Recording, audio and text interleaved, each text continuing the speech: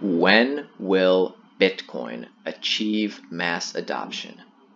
When will cryptocurrency achieve mass adoption? 5 years from now? 10 years from now? Is it even possible? That's what I want to talk about today. You guys are going to like this video. Welcome back, everybody, to Altcoin Daily, where we bring you daily videos on everything going on in the cryptocurrency community. And if you guys appreciate our daily crypto content, do me a favor, give the video a like. It helps us grow as a channel. Anyways, let's get into it. Really excited to be talking about this today because this is a very important question to us as investors and us as cryptocurrency enthusiasts. You know, we believe that cryptocurrency adoption is right around the corner, but when will that corner be? And first of all, let's just define what I mean by cryptocurrency adoption, because I'm not talking about Bitcoin getting to 50K or 100K, and I'm not talking about Ripple, 10xing.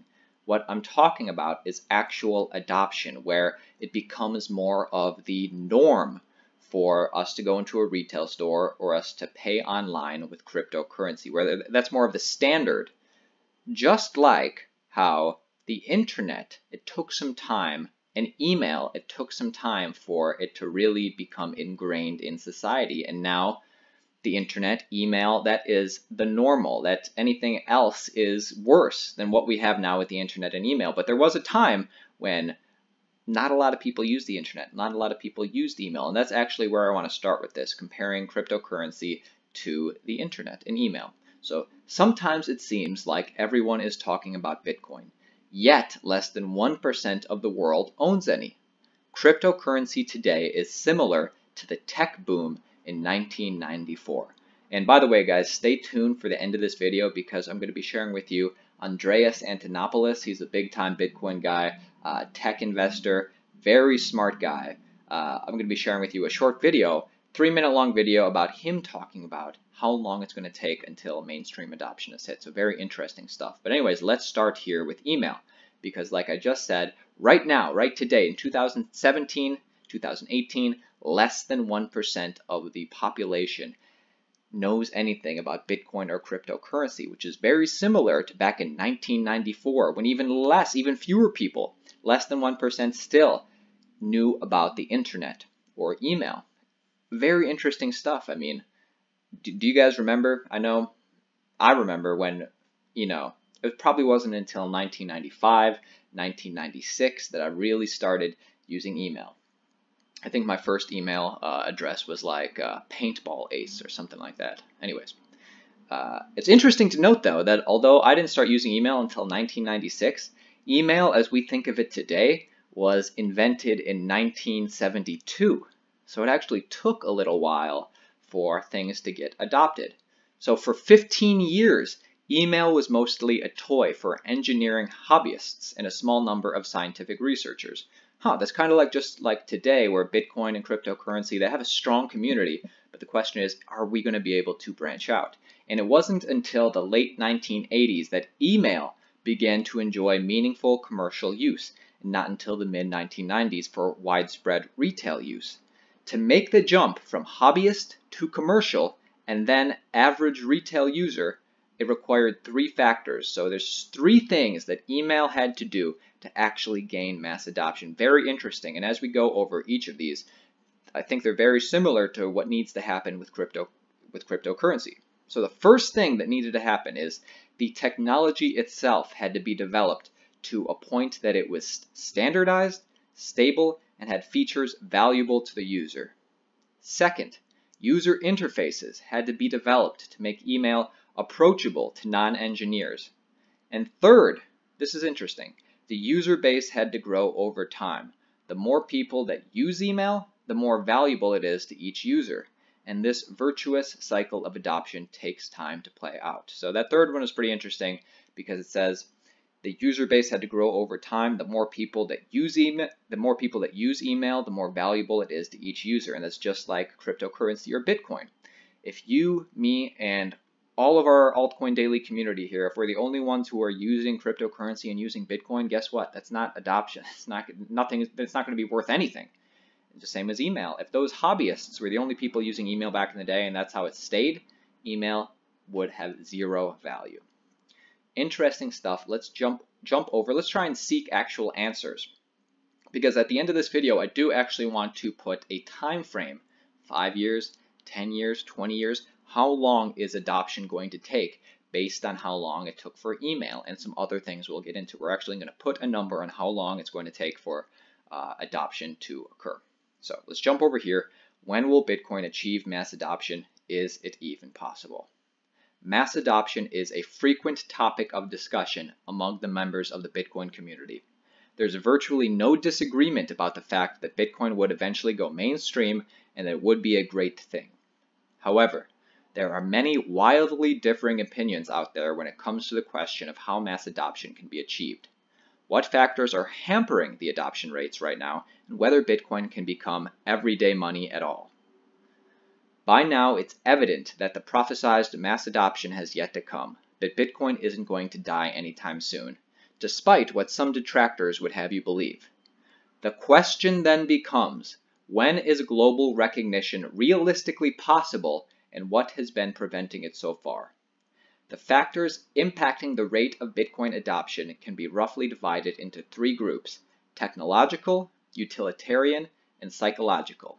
Let's take a look at what progress has been made in these 3 directions so far and what remains to be done. So we're going to take a look at how far Bitcoin has come, yet how far it still has yet to go to be competition for the main money, Visa, MasterCard.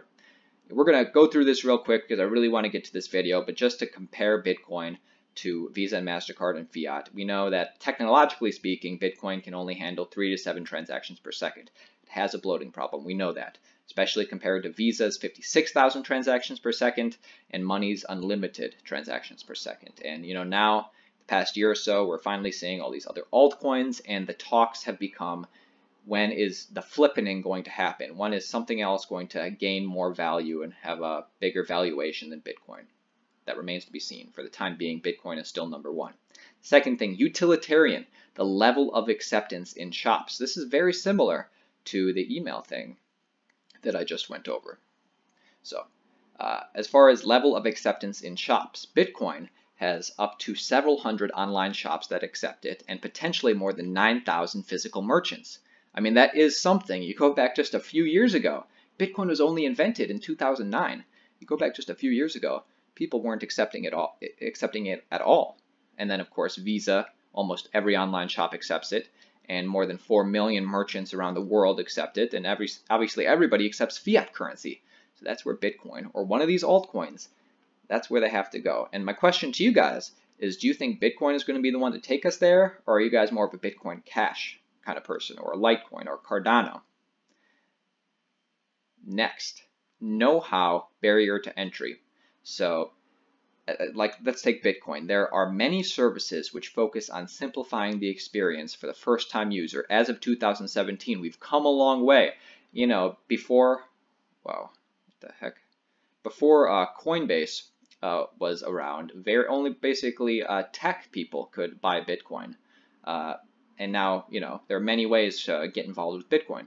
Visa and MasterCard, there's a very low threshold. Most payment systems are designed for huge audiences and are very simple. And of course, fiat money, everybody uses it. And the final thing, and we all know this to be true, psychological. There are many misconceptions about Bitcoin which remains unaddressed. Basically, this is saying there's just a lot of still, people are scared. There's still a lot of FUD regarding, is Bitcoin going to, should I invest my energy into thinking about Bitcoin? Is it even going to become a thing? And that's where we as early adopters come into play, because we're taking that risk. And to sum up this article, because this actually puts a little bit of this actually says how long they think that it'll take for Bitcoin to gain mass adoption.